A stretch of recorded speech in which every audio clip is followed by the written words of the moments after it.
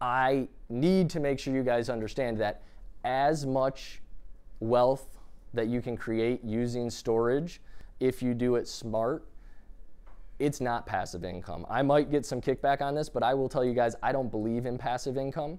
I just, not only do I think it's not a good mindset to have, but I truly believe that it's a fallacy and it doesn't exist. And savvy investors always kick back to me and say, well, what about triple net leases? I don't do anything. Well, unless you throw a dart at a dartboard to pick which triple net lease property to buy, then you did do something. And if you don't reassess the performance and make sure that those triple net payments are coming in every month, you're also doing something. Now, it's a very good hourly wage, but I think it's an important differentiation because it will keep your expectations where they should be. Investing in real estate, I'm sure a lot of you know, whether it's storage or anything else, you have to work up front without getting paid at all. The people that are willing to do that to the greatest extent, I believe, make the most money in the end. So take that for what it's worth.